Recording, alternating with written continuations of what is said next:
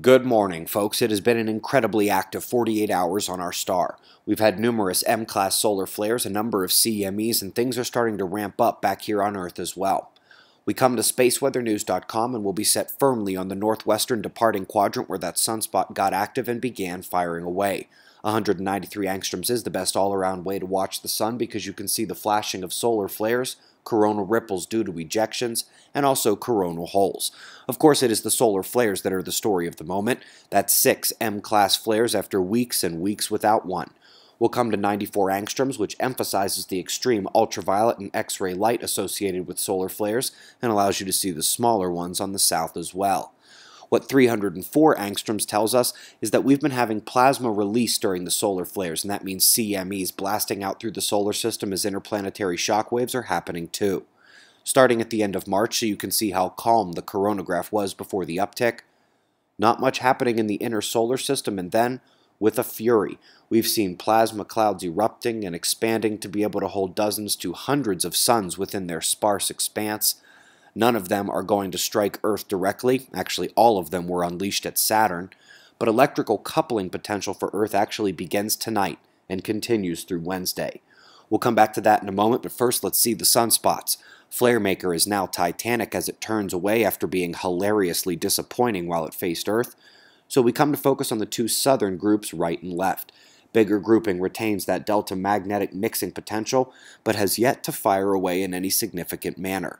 Incoming grouping is smaller, also appears that it might be magnetically separated. Solar wind here, trending downward as we await the next stream intensification. Geomagnetism is calming as well. But the now departed coronal hole should impact us today with its stream, perhaps tonight. Geomagnetic storms are likely to be short-lived, and with CMEs coupling, Jupiter in alignment with Earth and Sun in just 3 days, these massive coronal holes here, and the peak of the sunspot number, which should be going back down today with the departure of the big group on the north, means that this equals the most significant earthquake watch we have to offer, and it starts right now. The ground is already getting active with a notable increase in magnitude 5 events and in volcanic eruptions. This is the Fuego volcano in Guatemala. Apparently the ash cloud was detected more than 3 miles high. These night eruptive phases are always the best to watch. And hopefully this releases some of the pressure that has us looking at Central and South America for an uptick to come. We also had the Assam volcano in Japan go off. Nobody gets too near the top of that mountain, but these images came in on Twitter from locals in the minutes after it happened.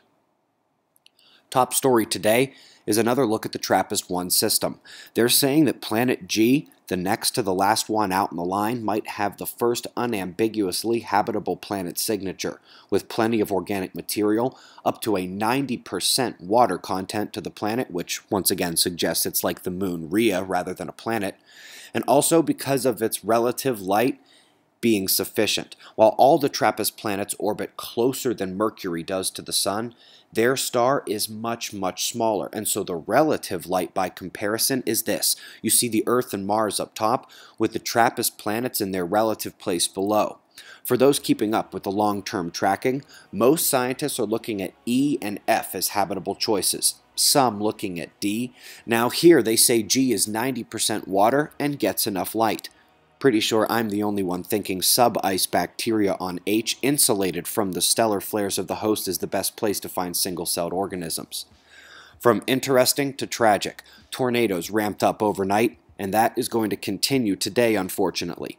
Even if the twisters stay silent, the hail, the lightning, the wind, and flash flood potential continues sweeping east and north. Eyes open today, folks. We also have a top alert coming to New Zealand. These images are from back over at Australia, where it utterly embodies the Cyclone Debbie story in just this one sequence. Right now, the moisture is heading at New Zealand. It's likely to get there before we all speak here again tomorrow morning. We've got pressure and radar forecast, wind up through the atmosphere, and shots of our star to close. It's 5:05 a.m. in the new Valley of the Sun. Eyes open, no fear. Be safe, everyone.